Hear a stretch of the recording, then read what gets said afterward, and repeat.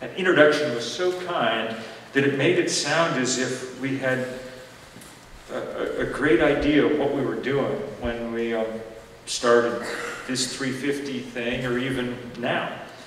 And we really don't.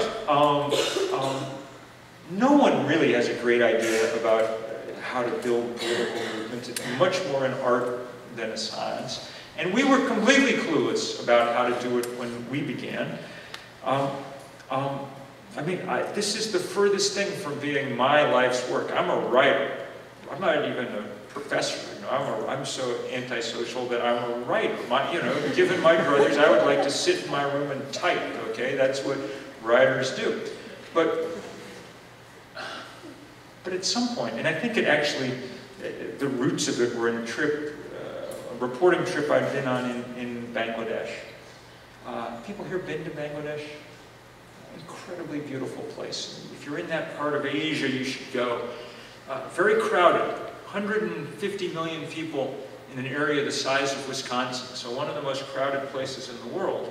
But they feed themselves. It's the delta of the great sacred rivers of Asia, the Ganges and the Brahmaputra. They come pouring out of the Himalaya on their way to the Bay of Bengal.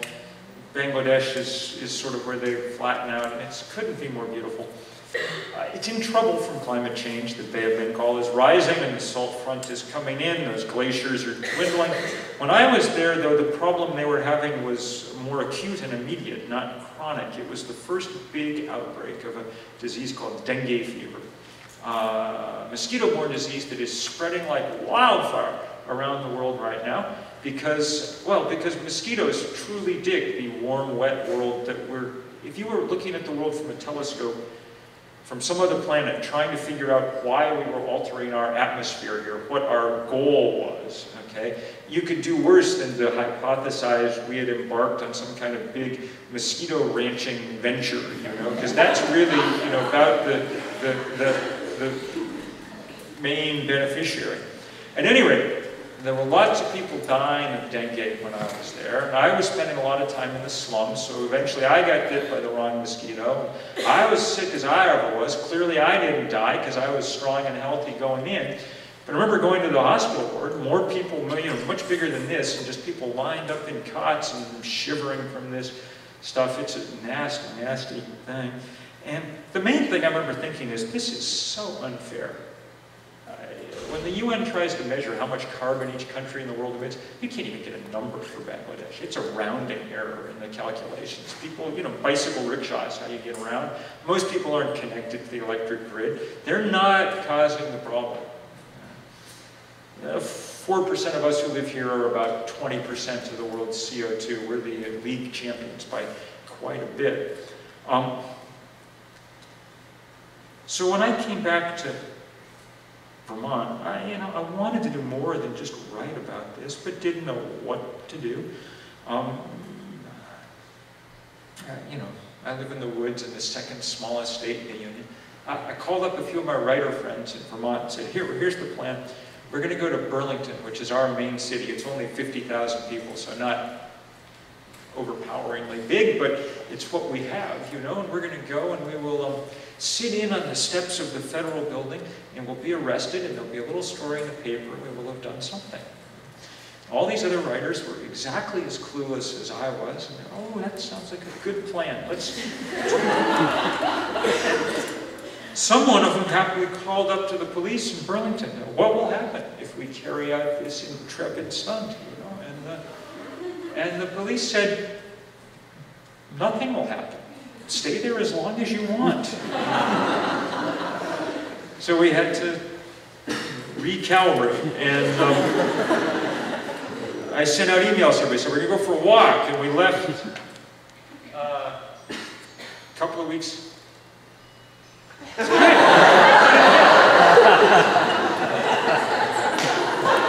like this. We left a couple of weeks later from Robert Frost's old summer writing cabin up in the Green Mountains. He's our patron saint, and off we walk. And we walked for 5 days, and we slept in farm fields at night. And I'm a Methodist Sunday school teacher, so I called up the Methodist, mafia along the way to make sure that there would be potluck suppers, which are kind of the Methodist sacrament, would be available, as we walked. And we finally got to Burlington, and there's 1,000 of us walking. Now, you all live in the shadow of a great metropolis here, and so 1,000 people is, you can control yourselves in that kind of crowd. But in Vermont, with the exception of University of Vermont hockey games, that's really as many people as ever assembled in one place at one time. And it was more than enough to get all our candidates for Congress and Senate to come meet with us. And this was 2006.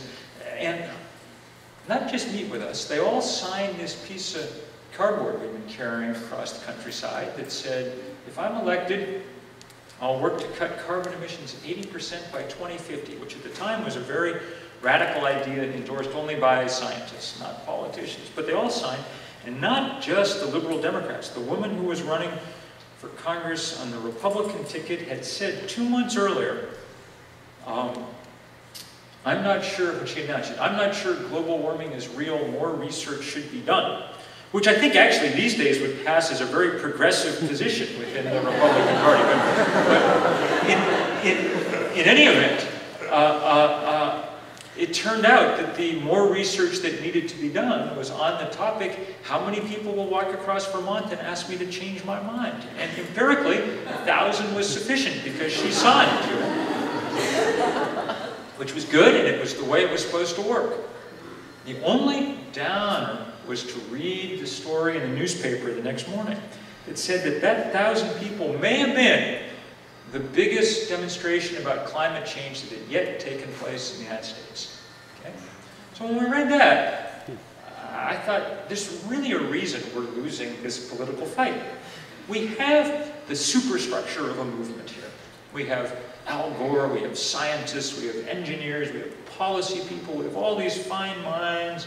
The only part of the movement that we have forgotten to construct was the movement part. There's nothing there, okay? It's no wonder that no one pays any attention, because there's nothing to force them to.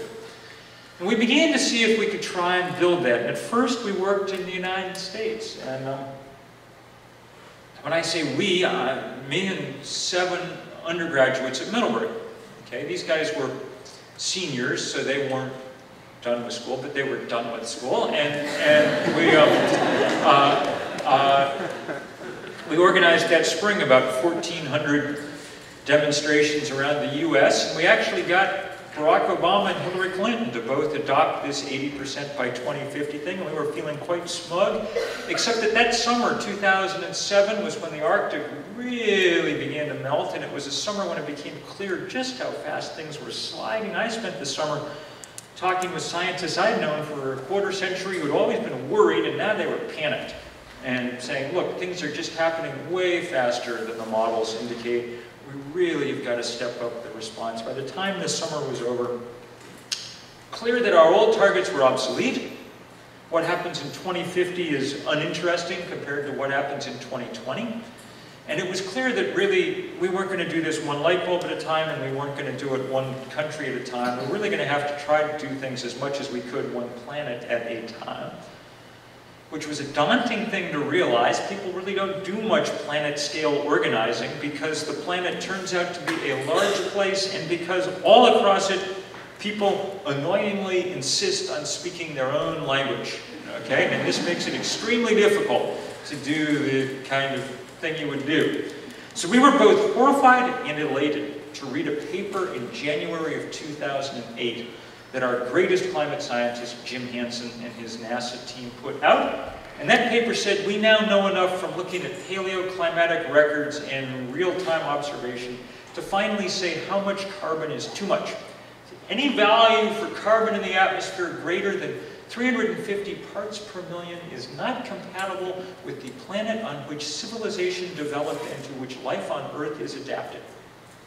Quote unquote. Strong language for scientists to use. And of course, much stronger still when you know, as you guys all do, that the, atmosphere in Oberlin and Odessa and every place else on the planet is about 391 now parts per million CO2. We are way too high. That's why the Arctic is melting. That's why this is a present crisis, not a future threat. It was a terrifying and very sad paper, but it also gave us a clue for how to organize. You wouldn't normally pick a number, a wonky scientific data point, as your kind of rallying cry. It's really not as good as I have a dream or whatever. Right? But Arabic numerals have the useful property of crossing linguistic boundaries. So it means the same thing no matter where you are, you know, in Cleveland and Canberra and any other place in the world. 350 means the same thing. So we decided, I mean, that was, well, we had a couple of assets. One, everybody had now graduated. That was good. No more papers to get in the way. And two, there were 7 young people, and there are 7 continents, so it was almost a perfect match, you know. Everybody took one. The guy who took the Antarctic also had to take the internet, because it's kind of its own continent. Off we went, and our job, ludicrous as it sounds, was simply to organize, to find people like ourselves. And in most places, they weren't people who thought of themselves as, quote, environmentalists, unquote. They were people who were working on food and hunger, on public health in their communities, on social justice of all kinds, on women's issues, on all the things that are called into question in a changing planet, working on all the things that nobody is working on in Pakistan right now because they're busy trying to put a tarp over people's heads, all right? And so these people understood right away what it is we were getting at and why we were getting at it. And we did these training camps for young people all around the world.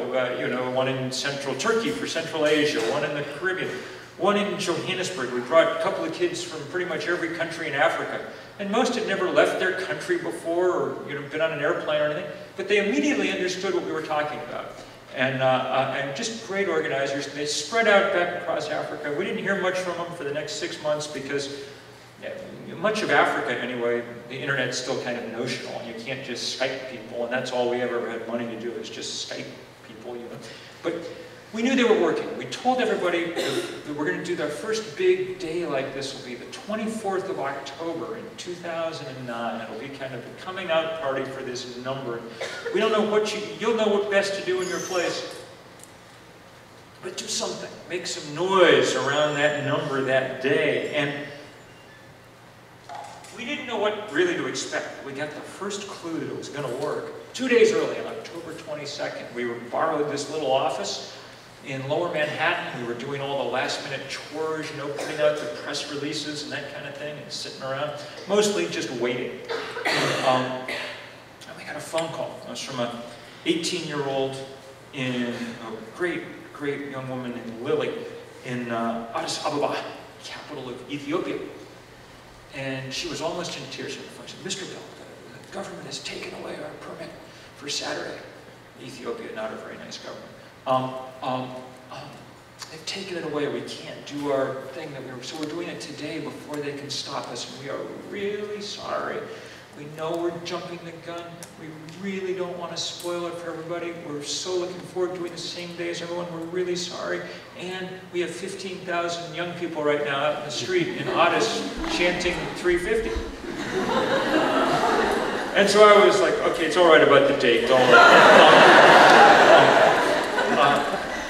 and pretty soon we had pictures. In fact, it was an interesting story. I said, we need the pictures right away. Like I said, well, that's the problem. The internet's down as you know, we can't get you the, we were dying because we need these pictures to show CNN and whatever. This is going to be real and big.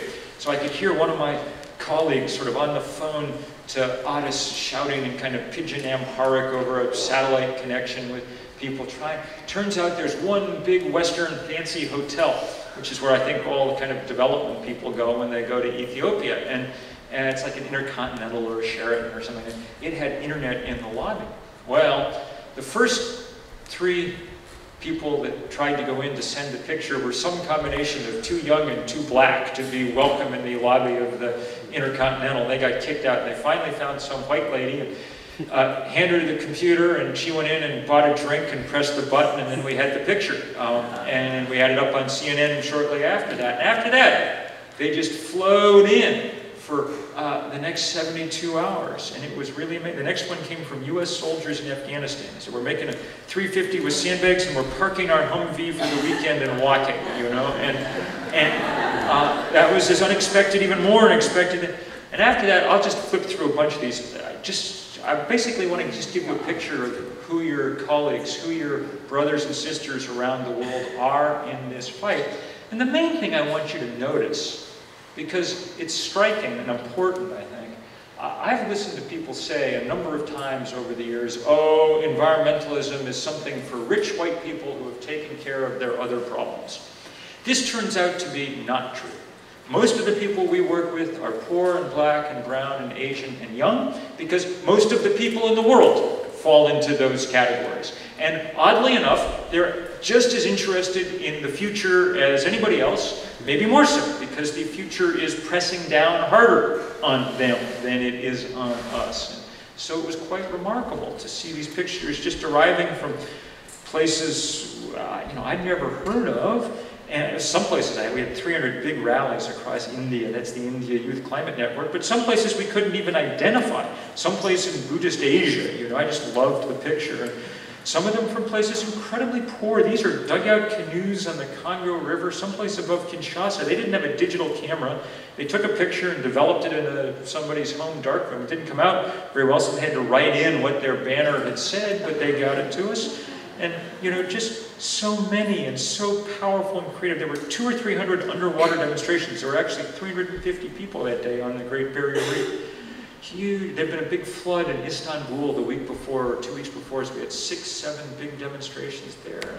Great, beautiful art. That's from the Space Needle. That's the colors of the Venezuelan flag. That's an operating room in Puerto Rico. Hopefully they didn't stop for too long.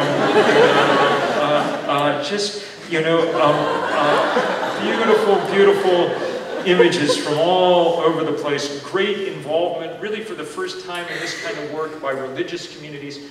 That's the head of Muslim South Africa, the kind of head of indigenous native traditions. Behind him, Archbishop Tutu's successor as Anglican Archbishop, head of a big multi-faith march across Cape Town. Pentecostal school in Ghana. That's Billy Graham's alma mater in Illinois, the most important evangelical college in the country.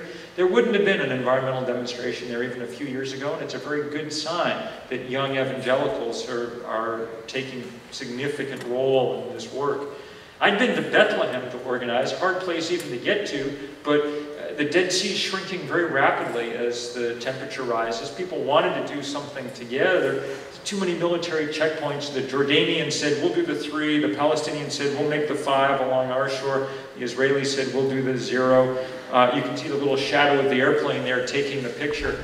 It was beautiful, powerful to see people putting aside other problems and coming together. And there were lots of these kind of iconic, it was a, you know, autumn afternoon, Saturday afternoon in the US, so of course there's the Syracuse cheerleaders helping us out. One of the pleasures of this wonderful winter and spring has been hearing from our colleagues in Egypt and Libya and Tunisia and Yemen and you know, every place else, because of course exactly the same people who do this kind of work are the same people who've been in Tahrir Square and whatever all winter long. But pretty much every place, people just doing amazing stuff. That's Soweto, the heartland of resistance to apartheid. They did 350 bungee jumps, but the most important part, there's a note saying, we've strung the bungee line between the cooling towers of a defunct coal-fired power plant.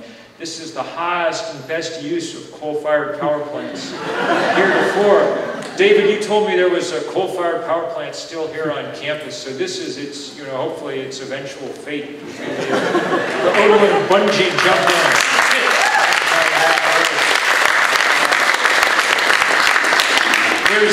There's my daughter in there someplace. We're losing our maple trees, or we will as the temperature rises, so those are sap buckets.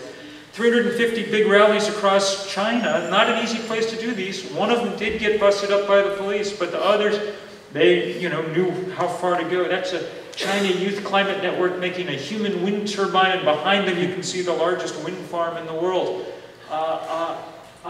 Basically just beautiful, beautiful, powerful. Those are the Student Government Association of the Maldives, an amazing place, absolute paradise, archipelago of 1,200 islands in the Indian Ocean, incredibly beautiful, entirely Muslim nation. The highest point in the country is 1.5 meters above sea level. So the Student Government Association held their meeting in the lagoon. The president of the country, Mohammed Nasheed, taught his entire cabinet how to scuba dive, and they held an underwater cabinet meeting against their dying coral reef to sign this 350 resolution. They're a good place. Place after place after place, and it kind of worked. It was the lead story on Google News for 36 hours, which meant there were more stories linking to it than anything else going on in the planet. And I think one of the reasons was that they were happening in so many places that to kind of journalists didn't look like they should be full of environmentalists, Look, that zero there in Yemen is made up entirely of women in full black burqa. Every bit as environmentalist as anyone in this room. Oil-rich sheikhs in the oil-rich sheikhdom of Abu Dhabi, but smart oil-rich sheikhs. You'll notice behind them the edge of the largest solar array on the planet. They're smart enough to translate their oil wealth into something else. Well, they've got it, Place after place, and I confess, 600 or 700 photos that were labeled 350 adorable. And some of them were incredibly adorable and incredibly sad. In 1911, there were a lot of refugees in the century we just came through because we had wars and things, not as many as there'll be this time. But in 1911, nobody could sit down with people and say, this person is going to be a refugee before the century is out. Those girls almost certainly will be refugees, and through no fault of their own. So we had all this big day. In fact, CNN said it was the most widespread day of political activity in the planet's history, and that was good. And, I wish I could tell you that it had been completely successful. 6 weeks later, we had this big climate conference in Copenhagen. And we had a lot of momentum, and it was pretty good. And we got 117 nations to sign on to this 350 target, and that was good. But of course, they were the wrong 117 nations. They were all the poor ones. All the ones that are most badly damaged most quickly. And the richest and most addicted ones, led by our own, wrecked the whole conference, refused to do anything, walked away from it. And that was a great sadness. And it was a great sadness 6 months later when the Democratic-controlled Senate decided not even to take a vote on the mild, tame, tepid, moderate climate bill that was before it. And that President Obama offered no real leadership to make that happen. That was a shame too. And I was afraid that this whole movement would just kind of wither away and die. And so I was really happy, and I'm grateful to you all for playing a part. Last fall, a year later, when we did the second of these things, that my forebodings notwithstanding, it was bigger than it had been the year before. We did this thing called the Global Work Party, and people put up solar panels and dug community gardens and laid out bike paths. And at the end of the day, people put down their shovels or their hammers and picked up their cell phones and called whatever they had. President, Prime Minister, Politburo, whatever. Said, look, we're getting to work, what about you? And it was a beautiful day, and there were 7,400 of these events in 189 countries, every country on earth but North Korea. And that was good and powerful. And we'll do that stuff again this September 24th.